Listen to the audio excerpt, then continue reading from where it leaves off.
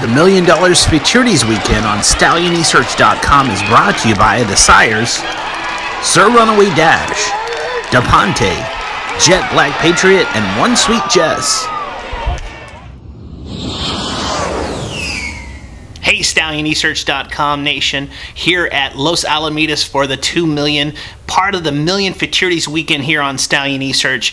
The third fastest qualifier going to the Los Al 2 million is Ditto Head, a very aptly named horse out of the barn of Michael Casselman. I was able to talk with Mike as well as jockey Cesar Gomez about this horse, the third fastest qualifier going into that 2 million futurity. Between horses is Painter Fate and also Ditto Head's coming on gamely here as Ditto Head's going to try to score a big upset, and Ditto Head's full of run out here. Paint Your Fate's trying to come back on as well, but it's Ditto Head to win it. Take me from the gate to the wire in the trial.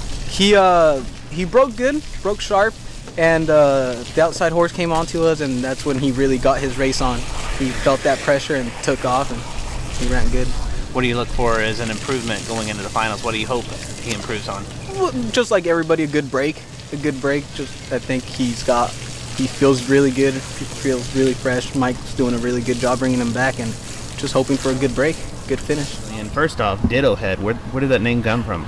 Well, Bud says he's a fan of Rush Limbaugh, and that's what he calls all his fans are Ditto Heads, so I believe that's where the name came from. Talk about this horse's trial race in the 2 million. You know, this horse has been a real honest horse. He's done everything we've asked him to do. He's lightly raced.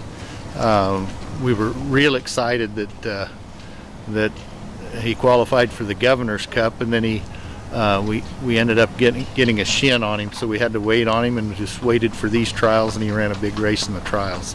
You know, I think he's on the improve. I think this will be his 4th or 5th trip, so we're expecting a big race from him.